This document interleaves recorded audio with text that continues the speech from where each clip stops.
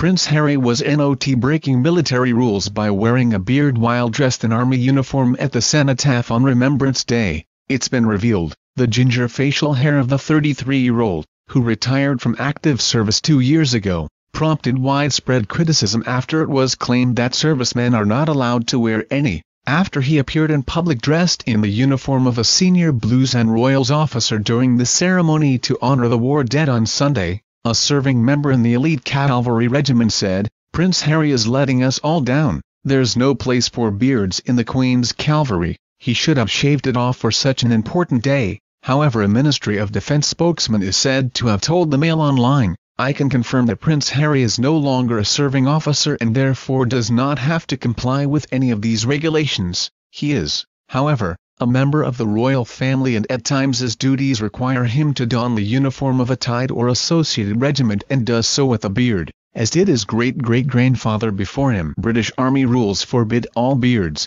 except in a few rare circumstances, such as when a soldier is suffering from a skin complaint, or has strong religious reasons for retaining facial hair. Sikhs are not allowed to cut their own hair, and can thus retain their beards while in uniform. For example, special forces or others on covert operations are also permitted to grow beards when behind enemy lines, but they would not wear them on parade. There is also a tradition that allows a very small number of pioneer sergeants to wear a beard when on official duty, but members of the Queen's personal guard have never been allowed to do so. The Queen, Harry's grandmother, is Colonel-in-Chief of the Blues and Royals, while the colonel of the regiment is Princess Anne, his aunt. It is one of the 2 cavalry regiments of the Household Cavalry, the other is the Life Guards, and can trace its history back to Oliver Cromwell's New Model Army of the 17th century. Throughout the centuries, officers have been known for their clean-cut appearances, although some occasionally grew mustaches and connected side whiskers,